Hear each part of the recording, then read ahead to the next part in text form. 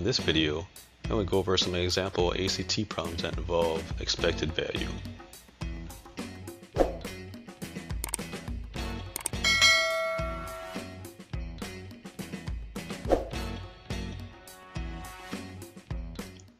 So this one reads, at a local carnival, Jane will play a game where 3 die are rolled at the same time. 5 points will be awarded for each 6 that is rolled face up. Let the random variable x represent the total number of points awarded on any roll of the 3 die. What is the expected value of x? So the expected value formula is the summation of p of x times x. So p of x is the probability of that happening, and x is the value of that event. So here, if you roll a 6, you get 5 points. If you roll anything else, you get 0. So a probability of getting a 6, now there's 6 sides to a dice, 1 through 6, so a 6 would be 1 out of 6. And the value that you get for it is 5 points. Now the probability of not getting a 6 is 5 out of 6. There's 5 numbers there that are not a 6, and you get 0 points for that. And they're going to add them. Summation means to add them, so we're going to add them together.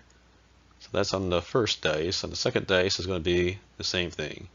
You got 1 out of 6 chance of getting a 6, and you get 5 points for getting that. And then you get 5 out of 6 chance of getting something other than a 6, and you get 0 points for that. So the same thing repeated with a third one.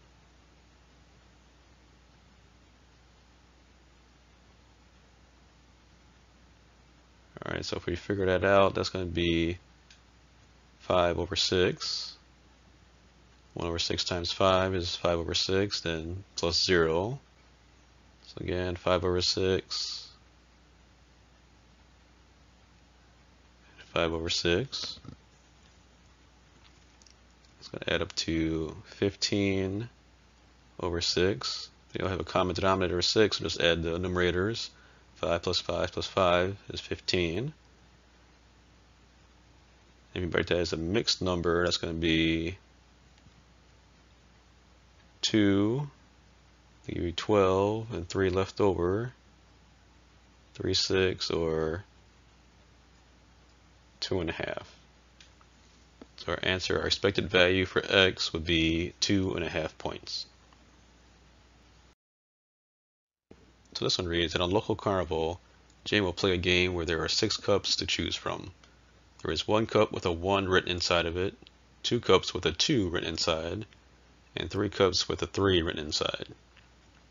She will be rewarded the number of points the cup has written inside it. Let x be the random variable of the number of points Jane will receive after selecting 1 cup. What is the expected value of x? So again, our equation is summation of p of x times x. Alright, so we have 1 cup out of the 6. There's 1 out of 6 chance of getting that cup, and you get 1 point.